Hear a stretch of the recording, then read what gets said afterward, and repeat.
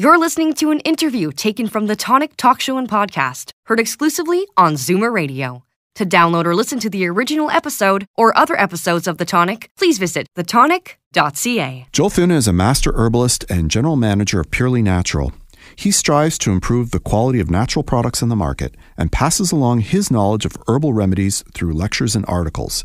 He also happens to be a columnist for Tonic magazine, and his latest article in the January-February issue is all about one of the greatest healing tools known to man, chicken soup. How are you, Joel? Happy New Year. Happy New Year. I'm happy, and I can't help but giggle with that one. Yeah. I'm excited about this topic. You know, when I saw your article and you pitched the idea of talking about the health benefits of chicken soup in a scientific way, I'm all over it because I think it's fantastic. So let's go to the beginning here. Are the benefits of chicken soup real or mythical? Well, that's a double-edged sword, or two sides of the same coin, to answer that one. First off, we have to talk a little bit about the history to get into that. Okay. It makes it a little more interesting, in my opinion. I know in my family, growing up, anytime there was a sniffle, someone sneezed, or there was a cough, chicken soup was there. Yep. We always had some in the fridge, always had some in the freezer, and every time I went over to my grandmother's house, it was always on the stove. She seemed to be making it perpetually. Well, it's a cultural thing amongst our people. Chicken soup is it's the jam. And looking it up, actually, it's touted as one of the best ways in thousands of texts to both prevent and treat all kinds of winter ailments. Not only has it been reputed to work well against a whole raft of them, it's funny in that every single reference I found to it also talked about how delicious it was. Of course. Who doesn't like a bowl? Now, there's a dichotomy. Are you a chicken noodle or a chicken rice man? I'm actually a purist. I don't put anything in it. I just have the soup and veggies. I'm a purist. Occasionally a matzo ball. Okay. I'm the noodle man. I love chicken noodle. I don't understand the chicken rice people. I understand they exist. I don't know why, but there you go. All right, so you're getting a bit into the history of chicken soups. Let's go back in time. Let's talk about chicken soup in the Dark Ages. Well, definitely. We can actually trace it back to about 10,000 years ago in Southeast Asia, when right around the time that we started domesticating avian species, be it turkey, duck, chicken, etc. Right around that time, the ancient Greeks started to put chicken in water and boil it, creating broth. Now, not nearly that long, but pretty darn close, we find that they start talking about it as a healing agent, not just as a food. About the 12th century, there was a book called On the Cause of Symptoms by an Egyptian Jewish physician-philosopher, and I'm going to try and pronounce it right, Maimonides. Yes. I apologize if I got it wrong. He talked at length about chicken broth as a treatment for malnutrition, asthma, and even leprosy. Yes. At the same time that we find other scholars talking about chicken soup to cure everything from bedwetting to leprosy. See, leprosy, I'm not sure. If I got leprosy, I mean, I would certainly still have chicken soup. I don't know that I rely on it to help me with the leprosy. I hope I never get leprosy. I think that's a wise course. Yeah, but if I get leprosy, I will continue to have chicken soup. Well, there you go. There you go. All right, so let's carry it forward. What was chicken soup? What can it be used for? Well, tons of people use it for common cold. They use it for flu. They use it for sniffles, aches and pains. I found tons of information on that. But in order to understand whether it actually works, we have to go through first and understand what a common cold is, what the flu is, and what all the other things are. Yeah. So let's go through common colds first. Yep. Common colds are viral infections. Everyone gets colds, period. There is no one that doesn't. Yep. Children in my realm called germ factories get more colds than adults. There are over 100 different viruses known to cause the common cold, with new ones popping up every year. Colds usually last 1 to 2 weeks. You can catch a cold at any time of year, but they're more common in late winter and early spring when we're cloistered indoors, really close to one another. So every time one person sneezes, everyone enjoys the germs. Yep. And they usually come on slowly over the course of a couple days. The important thing is they're not nasty. They're just annoying. Yes. They really are. Now, flus, they're a different story. Influenza, commonly known as the flu, is an extremely contagious respiratory illness caused by one of two viruses, the influenza A or influenza B virus. It appears frequently in winter and early spring. It comes on rapidly, attacks the body by spreading through the upper and or lower respiratory tract. Now, the cold and flu are both contagious viral infections. We already covered that. Yep. Symptoms can be similar and they occur roughly at the same time, but the flu is much worse. A cold essentially makes you feel tired and drags you down a bit. Just you feel a little yucky. You can get into your sinuses, it gives you headaches. It's unpleasant. Yep. But the flu can make you bedridden. It can knock you on your butt. Both cold and flu cause coughing, headaches, and congestion, but the flu normally causes body aches, high fever, fatigue, and weakness. It's dangerous, and I do mean truly dangerous, in the very young and the elderly and people with compromised immune systems. And people actually die every year from the flu. It's not everyone, obviously, because then we'd have a population issue. Right. But there are people who die of the flu. People don't die of the common cold. The other big thing to know whenever anyone's talking about cold and flu, no matter what anyone tells you, there is no cure. Yes. Cure, the word cure does not exist in cold and flu. You can deal with the symptoms. You can set yourself up so that you don't get as many cold and flu. Correct. But once you have it, it's got to work its way through your system. Correct.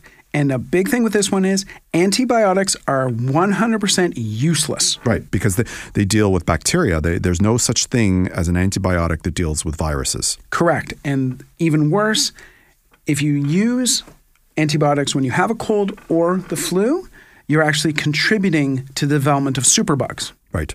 So it actually is a huge negative, not even remotely a positive. Can I interject for a second? I just want to talk about my experience with cold and flu since I changed sort of the way I conducted myself. When I was lethargic and not exercising, and by that I mean when I was obese and carrying extra weight and not sleeping well, I would get cold and flu probably 2 or 3 times a season because I was just susceptible to it. When I started losing my weight, when I started exercising, when I made sleep a priority, I maybe get hit with 1 cold or flu per season. So I've actually cut it down by 2/3 just by living a healthier lifestyle. Oh, definitely. There's no question. Your body is less susceptible. Right. To infection of any kind. Correct. Yep. No question. If that isn't a reason to get off your butt so that you avoid getting the flu, I don't know what is. The other big advantage is you now probably enjoy winter. Yes. As opposed to dread it. I don't dread it. I'm not going to give you enjoy, Joel. I will say I don't dread it. So how does chicken soup help? What's it doing? Well, here's the fun part. A doctor, Stephen Renard, at the University of Nebraska Medical Center, published a study on this. He actually researched what chicken soup does. He was, of course, prompted by his grandmother, but he did do it. And the study is so important that it's been cited in over 1,200 publications since he published it. Wow. That's big. Yeah. He found that chicken soup is a powerhouse of beneficial compounds because of its ingredients. And if you think about that, that actually makes sense. Yep. You're taking carrots, onions, celery, the spices, garlic, turmeric, ginger. In my case, I use a ton of oregano. I love oregano. I put basil in it. Yep. I put a ton of parsley in it. And you're getting concentration of a lot of the health benefits of all those things, which you already know are very healthy. It doesn't get boiled off, like the nutrients? Some of the volatile compounds in some of the spices will, but the whole thing is there's so many things overlapping into it that, you're losing some specific compounds in some of the spices, but you're still getting so many other healthy things, it makes up for it. I understood, and you can correct me if I'm wrong, that the fat content in the broth, I mean, you don't want to have the pure fat, but the fat content actually kind of helps in fighting some of the symptomology of colds and flus. Like it helps. It's not in and of itself that it helps. It's the fact that some of the nutrients get trapped in it. Okay. And so they're saved or preserved, I guess would be a better word, and that's how it works. Okay. And they found that the ingredients in combination, none separately as part of a broth, can help alleviate the common cold and flu symptoms and help the body fight off the infection itself. Notice I did not use the word cure. Right. It will not. His study began with a focus on possible anti-inflammatory properties present in the soup. He started there, and he found that white blood cell movement slowed down. And by slowing it down, it actually reduced inflammation, and the reduction in inflammation is a direct causational. It's byproduct of the soup. Correct. And that helps alleviate the cold and flu symptoms. It's that A to B to C. So you have white blood cells slowed down by chicken soup, and that reduces inflammation, and that reduction in inflammation helps the body alleviate cold and flu symptoms. Fantastic. All right. So where do you want to go from here? What do you want to talk about next about the chicken soup? Well, the second part of his thing is once he did that, he said, okay, we know it reduces inflammation and that does this. What else can it do?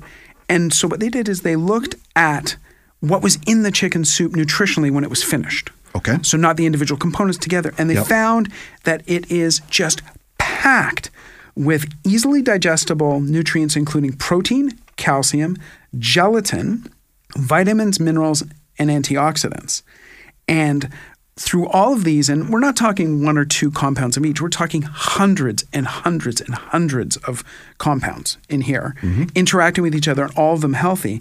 And a big thing on top of it is that it's in a water base. It's not a cream base, it's not a tomato base, it's water base.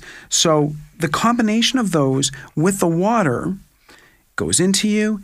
It helps keep you hydrated, which is very important when you're ill of any kind, to be hydrated. So it's the combination of the hydration and all of these nutrients, and at the same time anti-inflammatory, that works as a holistic way to just help your body recover.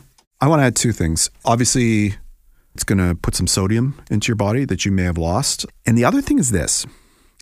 I think spiritually and emotionally chicken soup is good, particularly if it's homemade, because it's a comfort food. Oh, definitely. And that can't be understated. If you're queasy from having the flu, there's only so many kinds of foods you're going to be able to digest. And chicken soup for me has always been one. I can always have chicken soup. No matter how yucky I'm feeling, I can down some chicken soup. But it's a nice thought that somebody's went to the trouble, maybe not of making it, but at least buying it for you, of having that care. Like it takes me back to when I was a kid because my mom and my grandmother used to make it for me. And that, psychologically, that kind of means something, like if you're lying in bed or if you manage to trundle down to the kitchen to have it, I think it's soul warming and not just body warming. Well, it's emotional support. Yeah. It's emotional support through food. Right. Because in your memory and in your brain, the food brings back those warm wishes of better times where your mother, your grandmother, etc., were with you, helping you. Liquid nostalgia. Yeah. That's a great way to put it, actually. Okay, so some people just don't like chicken soup, or for them the chicken soup isn't enough. And there are other nutrients and vitamins that we should be taking to help with cold and influenza, and you're the man to tell us about it. Definitely. I have 4 golden ones that I use personally. I'm going to come back to my beloved ginger tea. Yep. Those of you who listen know I love ginger tea. Chaga, which is a mushroom. Yep. Elderberry, and super strength of oregano. Those are my supplements in the herbal realm. Right. I take all of them in capsule form. Yes. And with the chaga and the elderberry, please make sure you go for ones that are USDA organic, as clean as you can get, because the last thing you want is stuff that isn't clean when you're feeling down. And on top of that, a really good multivitamin. Right. Multivitamin, multimineral, and even on top of a good multivitamin, multimineral, zinc and vitamin C. Okay. And this is preventative, correct? They're preventative, but they've also found that these specific supplements will contribute to getting over it faster. They're not going to cure it, but they will help you get through it faster. Okay. We have time for one last question. This is not a scheduled question. Go for it. Do you have a chicken soup recipe? Like, are you the chef? I am the chef in my household when it comes to this, especially considering my wife is vegetarian. Are you prepared to share your recipe? I do a very simple one. Okay. I buy the bones from my local butcher. Yep. I take essentially bones from one whole chicken. Yep. Throw it in a pot. I throw in probably half a dozen carrots, half a dozen onions, as much garlic as I have sitting on the counter, and then just start chucking in spices. I do oregano, parsley, turmeric, ginger, throw them all in, set it on a low boil for a good 2 to 3 hours. And there you go. And then I just pull the stuff out and just enjoy. Fantastic. Thank you so much for coming on the show today. Thank you. It is my pleasure. And please, everyone, enjoy a good bowl of soup.